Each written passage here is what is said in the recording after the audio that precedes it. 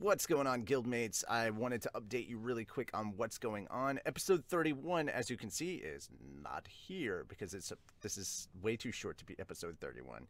However, the good news is I do have it right in the description below. The link is at the very top of the description below if you want to check out my full reaction. Well, not my full reaction, but the reaction that was initially supposed to go on YouTube for episode 31. Unfortunately, it got blocked worldwide, which is a thing that is happening quite a lot. And I can't keep putting up the same text video every time because YouTube is saying that they're too similar. So now I have to record these and let you know what's going on. But that's fine. I can do that, no problem.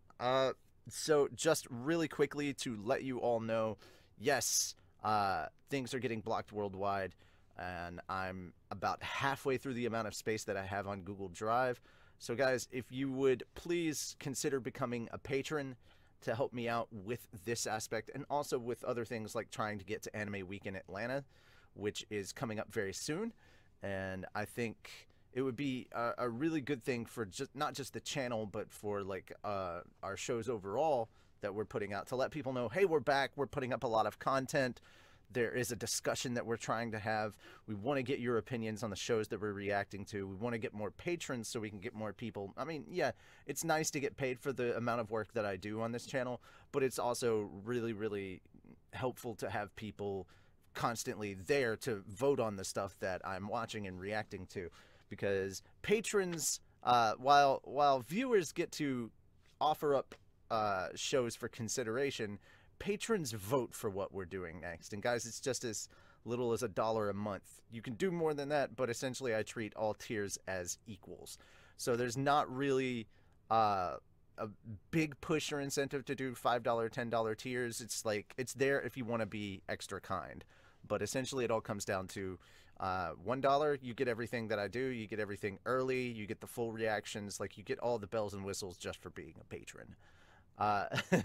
So once again, the link is in the description below, not just for the link to this episode that I have recorded my reaction to, but also to our Patreon. And I'll say it on the actual show right here, just for in case you need it for some reason. But it's just patreon.com/fairytalepodcast.